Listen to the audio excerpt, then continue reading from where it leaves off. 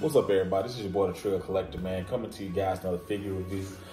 Thank you guys, man, for the likes, the comments, the new subscribers that I gained through the Bardock series that we covered a couple weeks ago, man. Really do appreciate that, man. All the positive feedback, man, all of the inquiries, should I say, about where you can obtain those awesome figures, man. I'm glad I was able to help you guys, point you guys in the right direction. But like I said, man, we got nothing but heat coming, and this is exactly what we got today. This is by far my favorite figure out of this particular Kuji lot, man. This is an awesome piece. So without keeping you guys in more suspense, man, let's go ahead and take a look at this last prize Super Saiyan 4 Limit Break Broly. This is from the Super Dragon Ball Heroes 3rd Mission Kuji that came out about 3 weeks ago now. So as you guys can see right there, that's the Super Dragon Ball's logo, Super Dragon Ball Heroes logo, Ichiban Kuji logo right there. And as you guys know, that last prize figures do not come with a Toei sticker. Not sure why they don't, but they just don't. Here's some more awesome box art with a Super Dragon Ball Heroes advertisement there. The more awesome artwork on the back, and then Broly himself. So here we are right here, guys. This awesome beast of a figure, man. Awesome beast of a figure, dude. This figure is a monster. And I don't mean that because Broly calls himself a monster. I'm talking about this thing commands attention in any space that you put him in. I mean, the color alone on this figure will grab your attention. It's the paint choice that the manufacturer or the creators or designers of these figures came up with, man, captures the Super Dragon Ball Heroes anime to a T. If you guys are not familiar with the Limit Break transformation, the Limit Break transformation is not really a transformation. It's more so a like a boost in power, kind of like a Zenkai for Super Saiyan 4. And you know, Super Saiyan 4 typically have like the black hair with the deep red fur color with the, you know, with the tail and all of that. This is when they reach, you know, somewhat on the same level as Blue Evolution that Vegeta has, you know, during the turn of power. It's not really a transformation, it's just more of a boost in power, right? And that boost in power, for you to differentiate that they got a boost in power, is that they change the color of their skin, not their skin, their fur and their hair. So the hair, as you guys can see right here, instead of black, it's like a dark maroon, and the fur has a metallic sheen to it.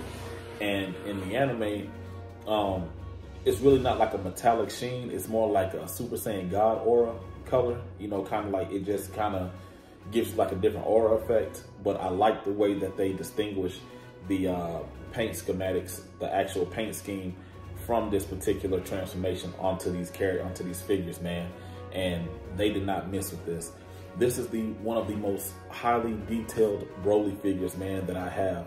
And I have as you guys can see right there, I have the last prize Back to the Films Broly, man. And I thought that one was highly detailed. But this one here, to me, as far as paint-wise, in my opinion, blows that one out of the water. I love the dynamic pose, man. We don't have that standard standing museum pose that we used to get with so many Brolys, man. This Broly here, I think is when he was, I think when he went up against Cumber or against Gogeta, I think it was, if I'm not mistaken. But yeah, it was one of those, man. And I want to say it was when he was fighting Cumber. So, you know, this is a really awesome piece, man. I have another figure here from not the same Kuji, but from the Super Dragon Ball Heroes Kuji that came out in 2020 as a side-by-side comparison. This is the Super Saiyan 4 Dark Broly. This Broly was when, you know, Broly was turned by the Dark Dragon Balls.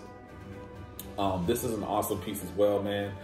Still one of my favorite Broly's last prize figures that I have.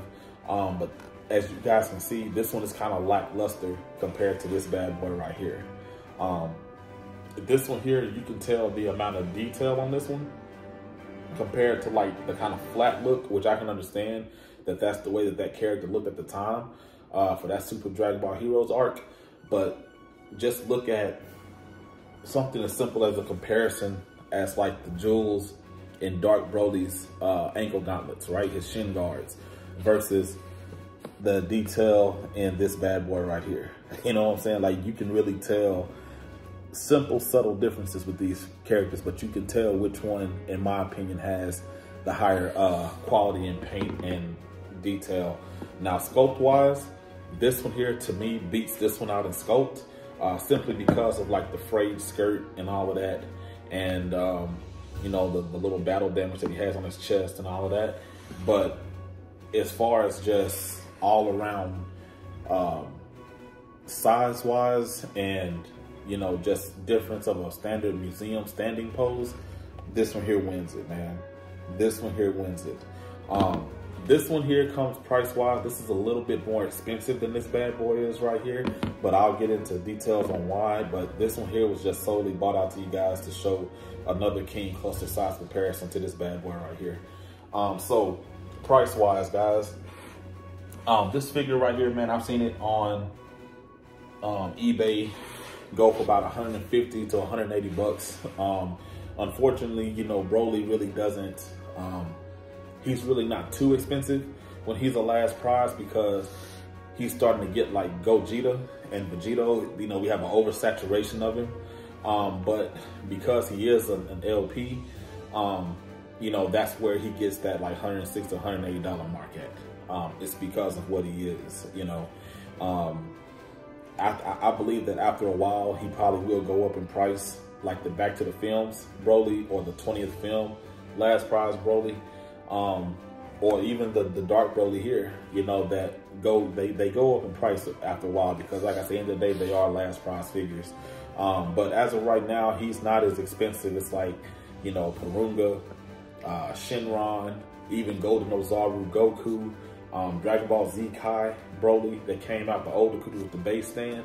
He's nowhere near that last prize level yet, so that's a pretty good thing.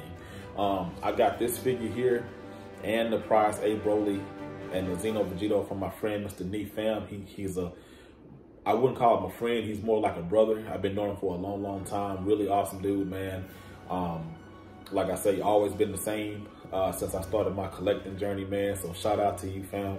Appreciate you, man, for helping me obtain these awesome figures.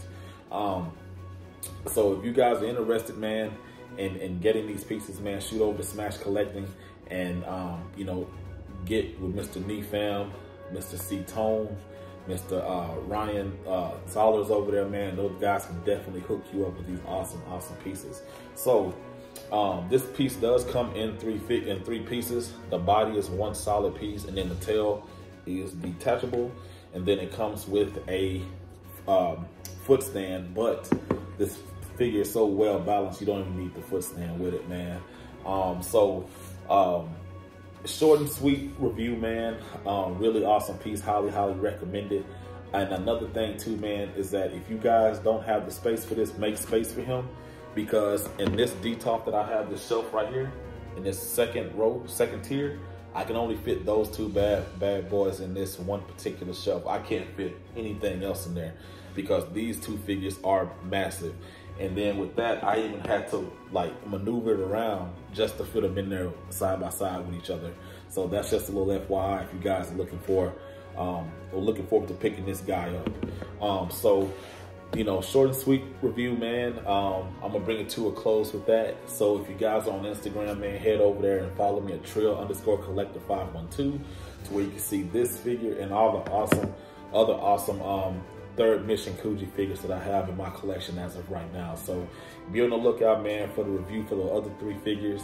If you guys have any questions, man, don't be afraid to put it in the comments. If you're on Instagram, shoot me a DM and I can definitely help you guys out with that. Shout out to the guys that have hit me up trying to obtain these awesome pieces, man, and I was so glad I could help you guys grow your collection with that. So with that being said, man, this is the Trill Collector signing off, man. Until next time, keep it trill and keep collecting. Bye.